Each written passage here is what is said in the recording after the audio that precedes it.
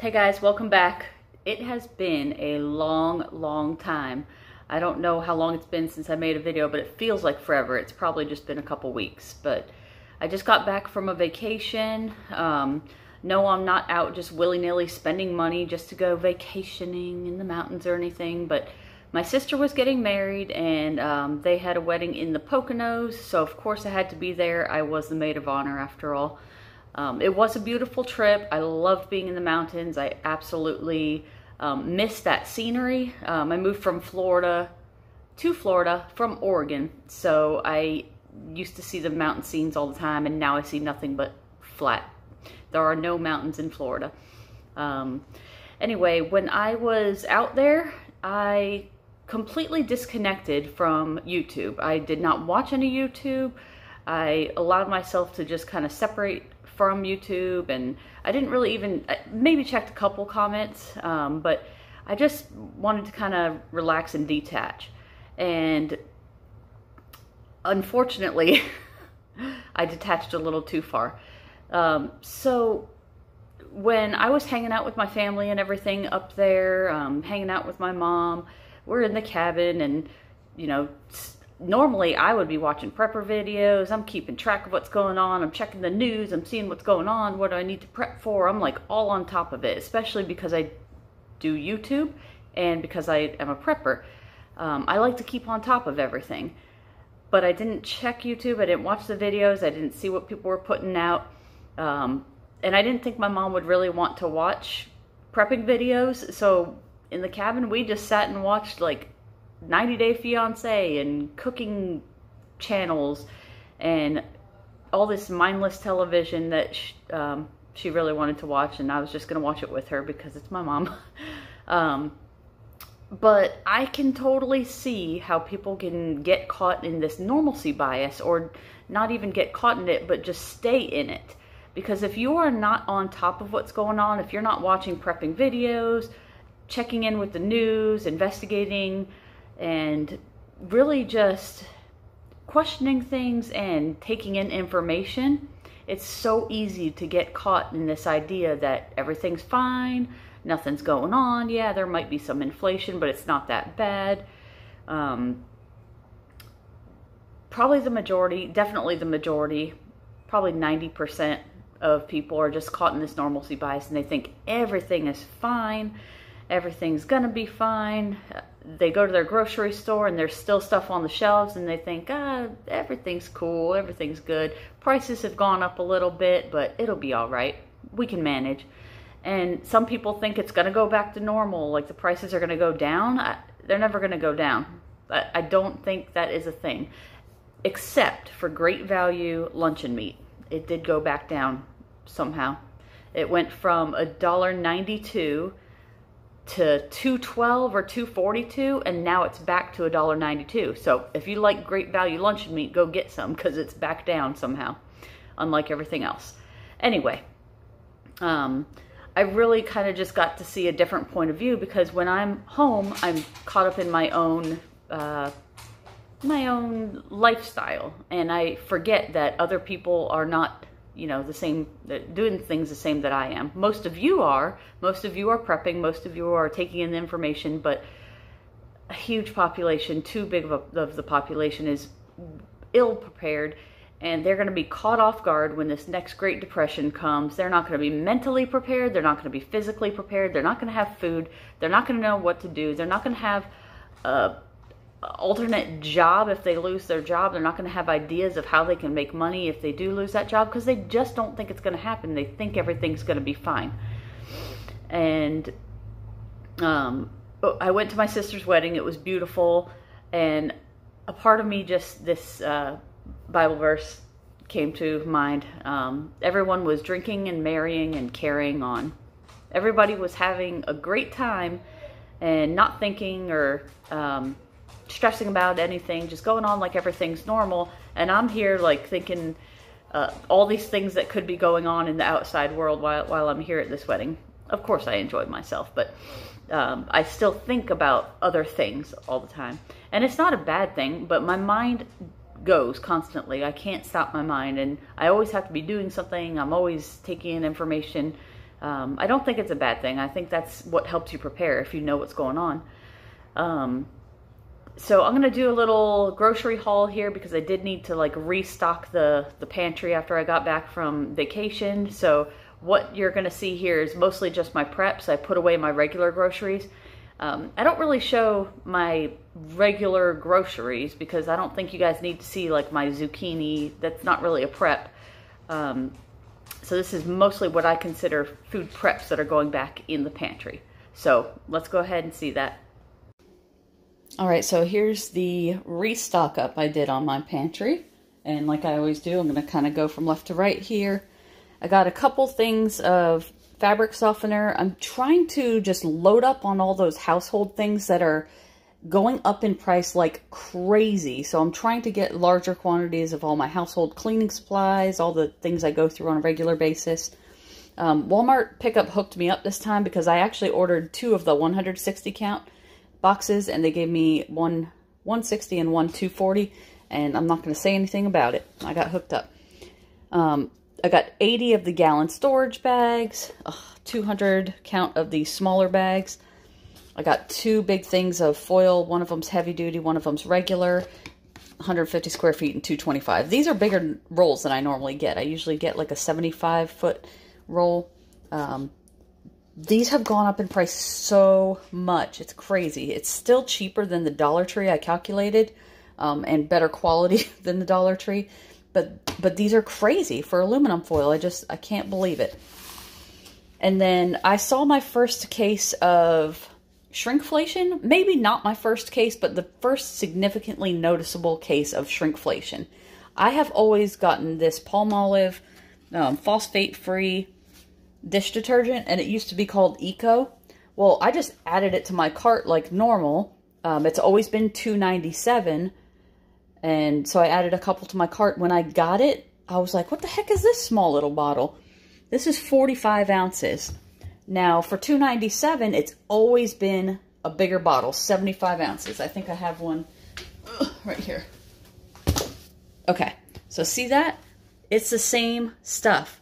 This is $2.97 a month ago or so, whenever I bought it. This is $2.97 now. 75 ounces, 45 ounces. That is baloney. That is crazy. So if you don't think it's a good idea to prep right now and stock up, you're crazy. Everything's just going to keep on getting exponentially more expensive, and I don't know how people are going to make it if they're not loading up on things now and putting stuff back. This I actually got on Amazon, activated charcoal powder. I'm going to be making a video on how to use the activated charcoal to make a cheap and very well-working water filter out of things that most people can find around their house. Activated charcoal is great for a whole lot of things. You can make water filters with them. One time I was backpacking, and then I had come into town into like a more populated area, and I drank some bad drinking water from a stream. I even filtered it through my Katadyn water filter, but it wound up being bad water. And somebody in the area happened to have activated charcoal, and they basically, like, I got really, really sick. Like, I passed out. I feel like I was hallucinating or something, but I don't know. I just kind of passed out, and I was kind of in and out, and had like a really bad stomach ache. But somebody in the area happened to have some activated charcoal, and they like shoveled like a couple tablespoons down my throat and made me drink it with some clean drinking water. And that's what basically saved my stomach from water poisoning, or whatever you might call it, bad water. So good to have on hand, especially if you wind up in a situation where you're not so sure about your drinking water. And then I got a couple different types of oils, canola oil. This has basically been the same price. I haven't noticed any significant price increases on it, but my avocado oil has gone up. Used to be $7.97, now it's $9.97, I believe. Whatever it was a pretty significant jump. And then I actually got 2 of these. I think my son busted into it already, but just some quick jasmine rice. Got a bunch of seasonings and spices. If you guys are going to be making dishes out of rice and all these, you know, staples that you have in the house, get something with some flavor to add to it, you know? You don't want just plain rice. And I love Thai food and Asian food. So I got 4 different curry sauces. And what I'm going to do is mix this curry sauce with some coconut milk. And you can mix some canned vegetables with it, pour it over rice. It's delicious. It's easy, fast, and delicious. And then I got some Thai-style sweet chili sauce. This Walmart brand one is not so great. I like this one I got from the Asian food store better, and it's much cheaper at the Asian food store. So yeah, look at your different like ethnic stores and stuff, because a lot of times you can get this stuff cheaper than you can at your local grocery store. I got some rice-a-roni, 2 stir-fried rice, and 2 rice pilaf. And those were buy one, get one free, I think, somewhere. Where was it? Publix, buy one, get one free. So they wound up being like 75 cents a piece, which is a good deal for these. These have a Best Buy date of not too far away. Well, it's almost a year. But these things, I'm telling you guys, will last forever.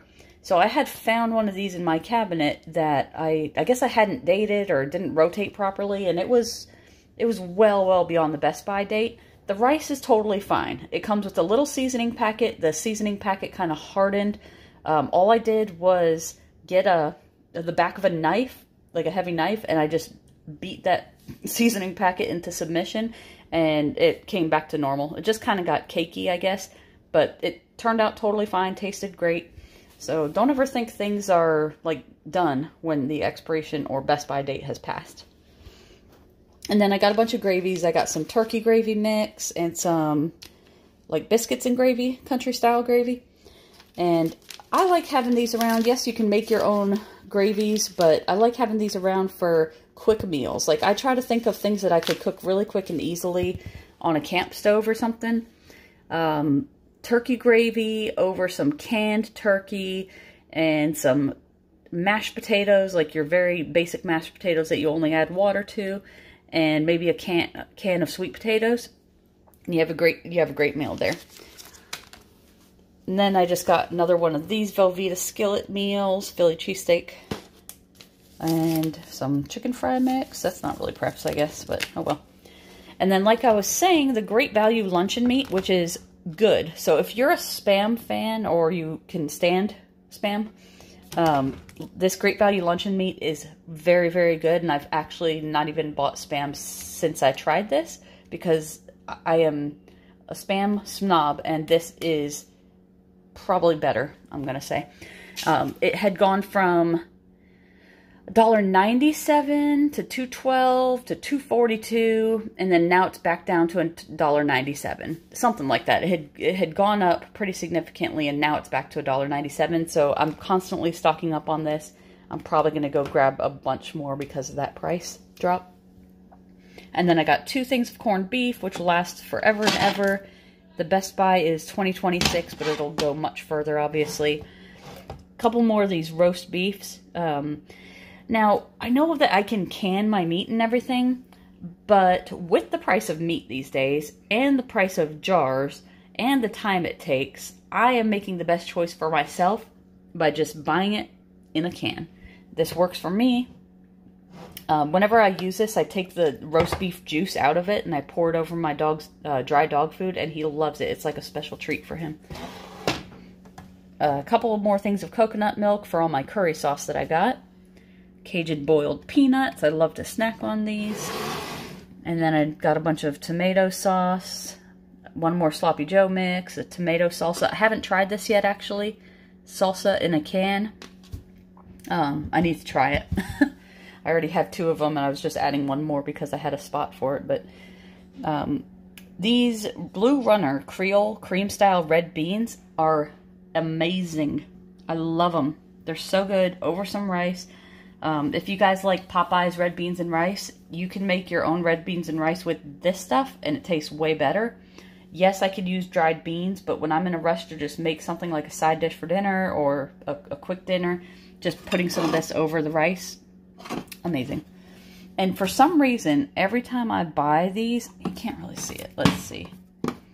There's rust on top of the cans. Like, you can't really see it. Maybe you can, but it's not the best by date yet. I mean, it's not like they're really old, but for some reason they always have rust on them. So I don't know where they're coming from that they're getting this rust. But that's the only thing I've noticed out of all my canned goods that comes with rust. And then I got 3 things of the whole new potatoes and 1 more thing of sliced mushrooms and a couple things of saltine crackers. These are super cheap still, and it's good for adding to soup, good to have around for, you can use it for breading, you can use it, you know, ground it up as breadcrumbs and use it for all sorts of things. So that's everything I'm putting back. And one thing I want to say, that if you're a new prepper and you're questioning yourself, like, should I be doing this? Do I have enough? Should I keep going? Is this silly? Am I going to be, you know, am I going to feel stupid for doing this? Let me just tell you that I've been doing this for a couple years now, and I have absolutely no regrets, except that I didn't get more stuff sooner. I regret that I waited and didn't buy more of my meats and more of the things that have gone up in price, more of these type things. I should have had a better stockpile because they've gone up in price so much that my only regret is that I didn't buy more of it. So you won't regret it. I can with 99% certainty say that you will not regret stocking up. You will be very thankful that you did. I do believe that we're headed to a Great Depression, and it's going to be catastrophic. People will lose their lives. It is serious. I know it sounds like fear-mongering, but we went through it once in the 30s. We're not immune to it happening again. And with the economy the way it is and everything else on the world stage the way it is, we're being set up for a huge, huge problem. And people are going to lose their jobs. People are going to lose their homes. People are going to be out on the streets, and people will go hungry. You don't want to be one of those people. So keep stocking up. I say this over and over again. The reason I post these haul videos is just to keep you encouraged to keep doing it. Get the things done. I'll see you guys in the next video.